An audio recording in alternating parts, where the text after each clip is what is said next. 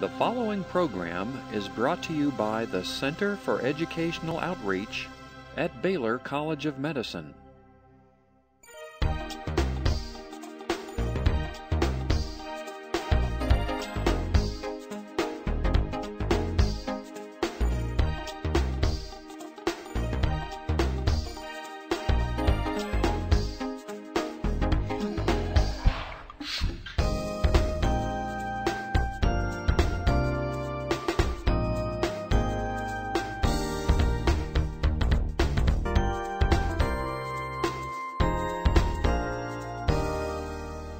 The National Science Education Standards were published in 1996, so they're now 12 years old. Pretty amazing. How many of you have a copy of the National Science Education Standards? Good, good. I hope you pull them off your shelf every so often. It's an amazing document. Our Texas Essential Knowledge and Skills are built on the National Science Education Standards. Provides a wonderful roadmap for what students should learn and be able to do. But it also has some really important philosophical underpinnings. First, that everybody should do some science along the course of their education. So science is for everyone. It's not just for the folks who might be interested in becoming an engineer or a scientist or a physician. That we have to do science to learn science.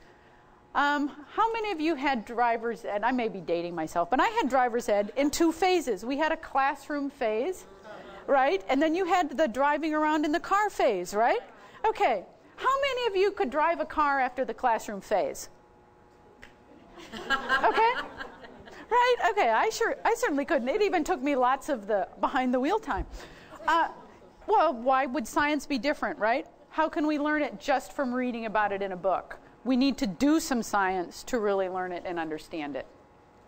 That science, the way we do it in schools, should actually be reflective of how science is practiced in our research institutions. And finally, that science is part of how we're thinking about education in its broader sense. So just as education is changing and improving, so should science education. So all of these ideas are threads in the National Science Education Standards.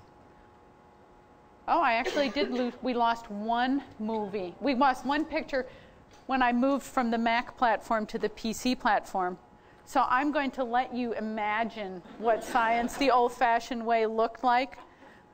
Does anyone want to offer a guess at what old-fashioned science instruction looks like?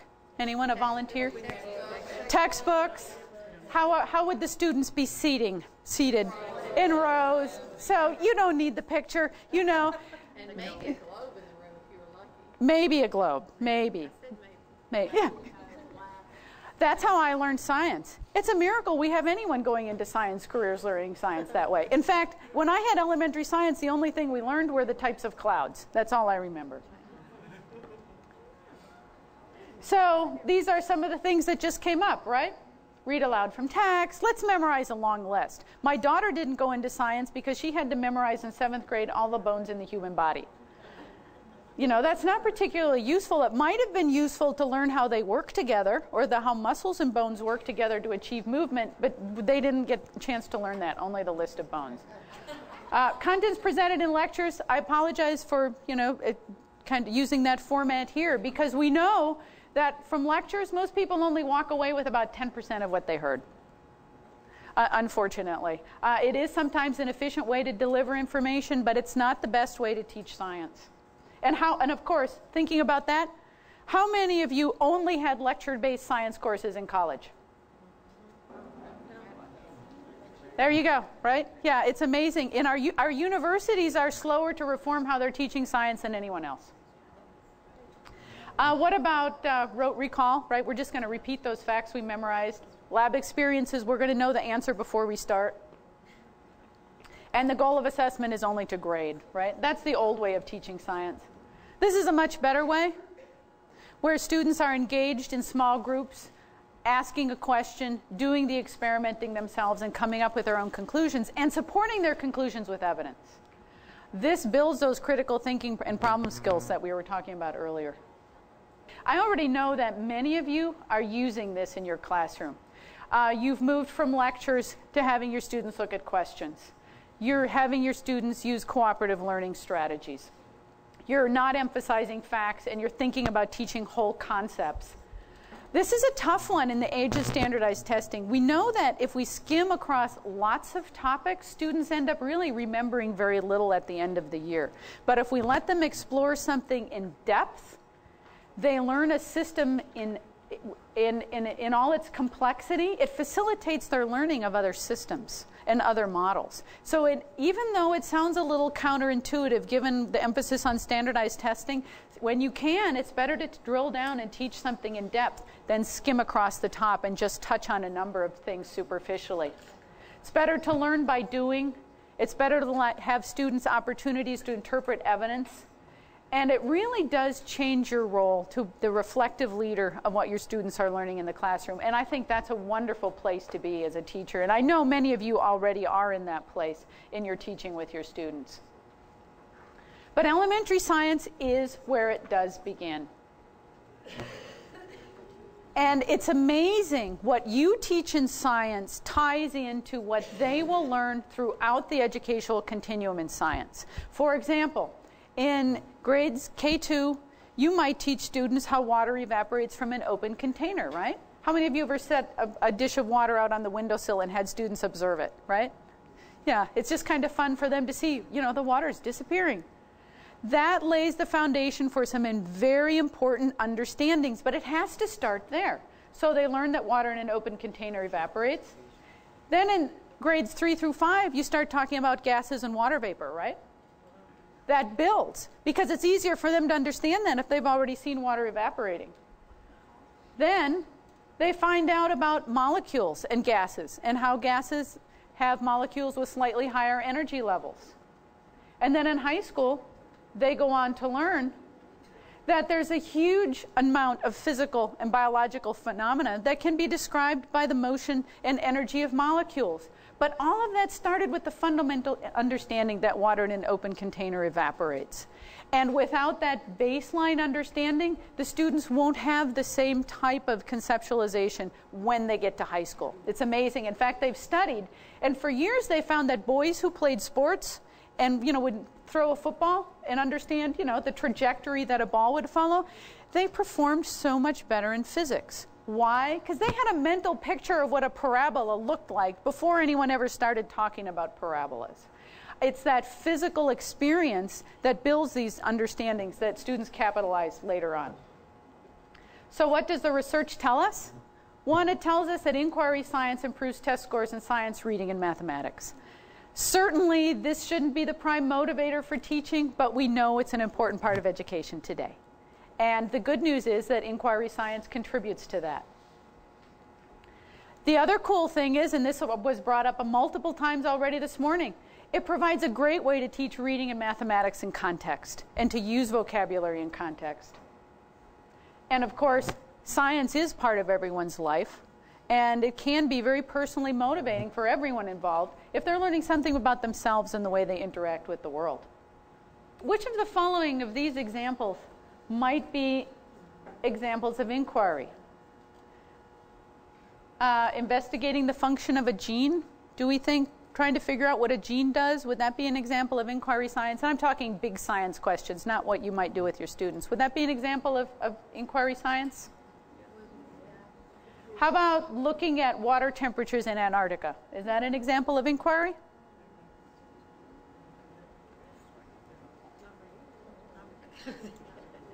So if someone is looking at changes in water temperature over time in Antarctica, would that be an example of inquiry? Sure. What about comparing the fossil bones of ancient man-like organisms? Okay. What about testing how efficient it is to add ethanol to gasoline? That'd be an example of inquiry? Okay, now here's the trick. All of these you could put together any number of appropriate scientific questions. For example, there was a little hesitation on this water temperatures in Antarctica. What if someone was looking at the effect of the shrinking ice over the water and the effect that had on water temperature? That certainly would be an appropriate scientific question, right? But guess what? We can't do it as a controlled experiment. This often happens in elementary schools, that kids get this idea that the only way to do an experiment is to have a control. when about half of the scientists out there never can do a controlled experiment because of the nature of what they're studying. So observational studies and comparative studies are also very important ways of answering appropriate scientific questions. And investigating the function of a gene, we have to figure out how it works. So there's not really a way to do a controlled experiment in the classical sense. But they're all scientific questions. So this brings us back to this idea again of there's lots of ways to do good science. And to keep an open mind when you're thinking about this with your students. So what are some of the pieces that we would call science? First is having a good question. If you don't have a good question, you're not going to do good science. That's the bottom line. The question has to be a good one. And it has to be testable. You have to be able to figure out a way to answer it. You have to be able to describe what you did reliably. You have to come up with something that has predictive value. In other words, you could take your findings and apply them to another situation and have it be useful. Usually, they have something to do with cause and effect or changes over time. In fact, an important theme in science is how things change over time. Sometimes science is a direct experiment, sometimes it's not. For example, what if we're out in the playground and we're looking at the condition of the grass?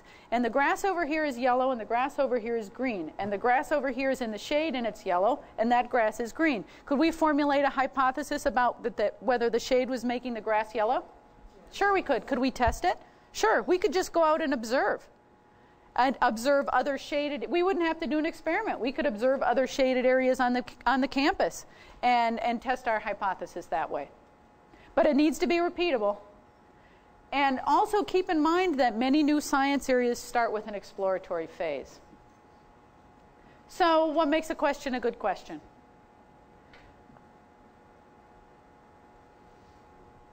Usually, a non-scientific question involves opinion. For example, which breakfast cereal is better than another? Is that a scientific question? No, because can we define better? We really can't, right?